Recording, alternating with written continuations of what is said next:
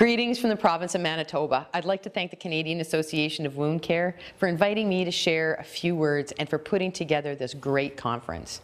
Manitobans and all Canadians deserve to know that they and their families will receive the best possible care when they need it. We're also so fortunate to have amazing frontline professionals who provide that care each and every day. But challenges do remain, and in Manitoba, roughly 1/3 of our critical incidents result from pressure ulcers. We know that these are preventable in most cases, and we depend on our caring, compassionate frontline staff to be up to speed on the latest research and evidence-based practices. And in Manitoba and across Canada, we're getting better.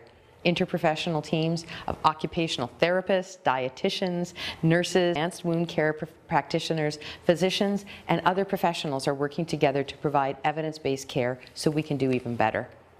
We all know that prevention is the best treatment, and the work you're doing at this conference will take us even further. So on behalf of the province of Manitoba, I want to thank you for everything that you do to provide the best possible care to patients and families. Have a great conference. Take care.